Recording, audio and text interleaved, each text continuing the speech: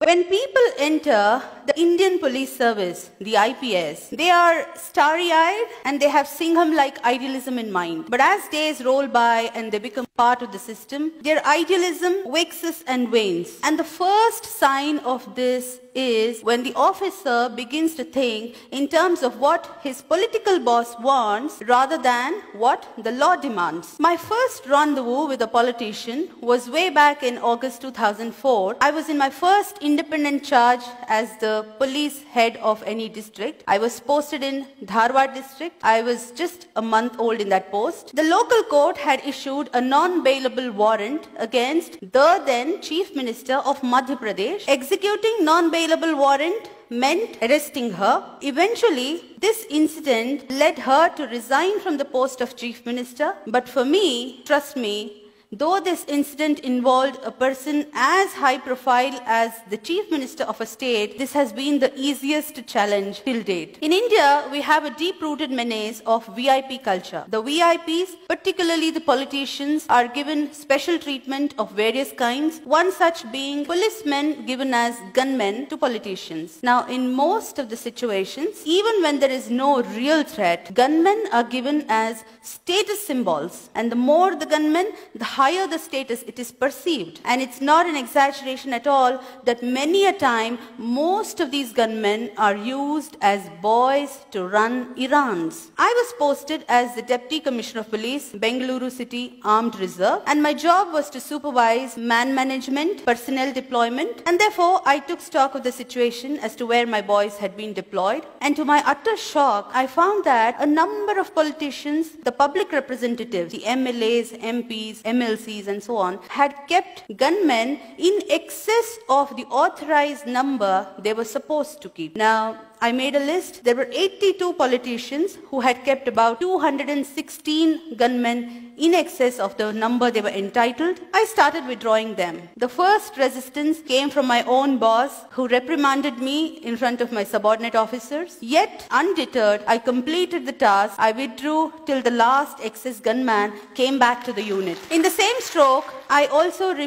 withdrew 8 brand new SUVs kept by the then ex-Chief Minister of Karnataka. The man had stepped down from the post of Chief Minister, yet the vehicles had continued to be with him. I withdrew the vehicles, but I often wondered why my predecessors had not acted. What prevented them from setting things right? I later learned that these are called the dirty jobs. They are unpleasant tasks, inviting the wrath of the politicians, and nobody wants to do them. Not very long ago, I was posted as DIG Prisons, Bengaluru. I was there in that post for barely 17 working days, barring all the Sundays and holidays. And during that time, I witnessed similar special treatment being given to a convict. This convict was very powerful. She had been the close aide of the ex-Chief Minister of Tamil Nadu who died recently. The convict herself was slated to be the Chief Minister some time ago in that state. Now, the Supreme Court had convicted her under Corruption Act for possessing disproportionate assets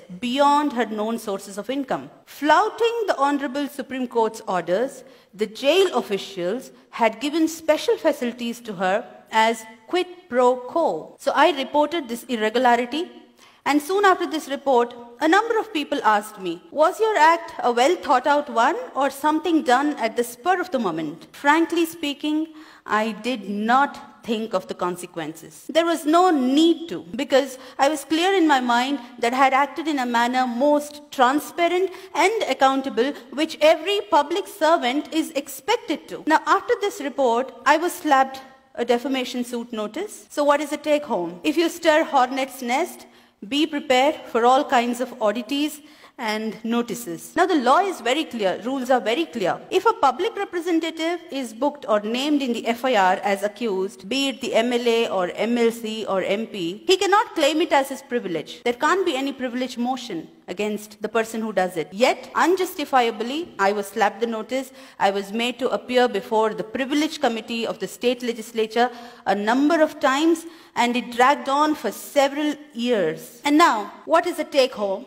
what is the lesson that the politician is driving home in this? He is trying to teach the lesson to a bureaucrat. If you take me head on, this is what is going to be meted out to you. He is creating a fear psychosis in the mind of not just that particular individual bureaucrat, but in the whole clan of bureaucrats. And if the bureaucrats gets scared and succumbs, the politician succeeds in his purpose. Trust me, not many officers are willing to face such notices, because for acts done in official capacity, these kind of notices create a lot of personal discomfiture. They take away personal time, energy, peace of mind, and of course money if you have to fight it out in the court of law, and therefore nobody wants to face them. But in my personal opinion, just like every occupation has its own occupational hazards, these notices, be it the privilege notice or the contempt notice or any other kind of notice, defamation notice, whichever, they are the occupational hazards which have to be faced boldly by the bureaucrat. Now,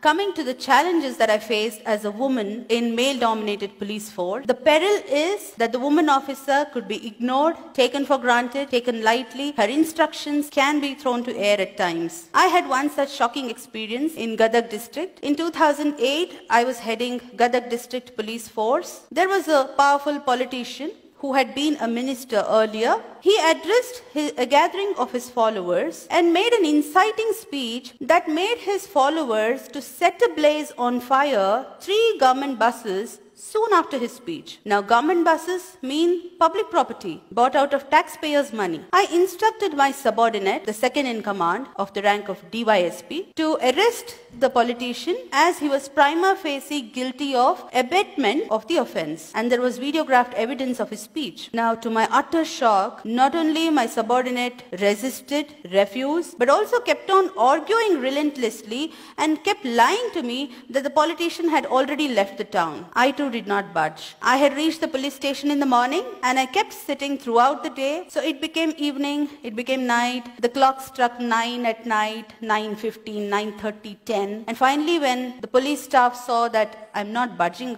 out, they somehow managed to get the politician to the police station. And then I instructed the station house officer of the police station to carry on the arrest procedures legally and to hand him over to the judicial custody, which was carried out. Now, upon the subordinate who had been lying to me, I took upon an inquiry and found that he was in constant touch with that politician over phone, though he had been lying to me that he was nowhere to be found. To this effect, I sent a report against the subordinate, the DSP, to the government as well as the Election Commission of India, because by that time election machinery was in place, and the government suspended him and he remained in suspension for more than a year. Now, challenges therefore are manifold, yet if the officer is willing to take risks, if the officer has nothing to hide, if he is clear in mind that he has acted lawfully and is fair, if he does not cling on to politicians for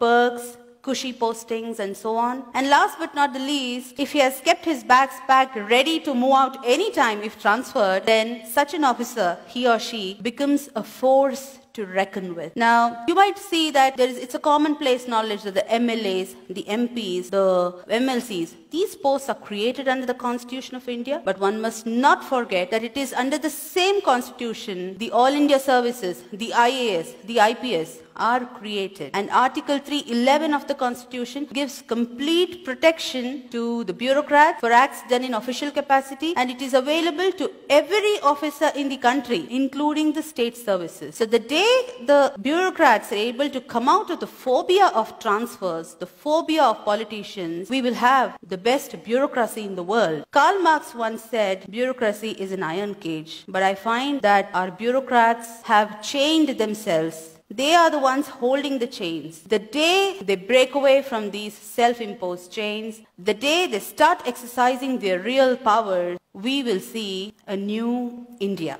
Thank you.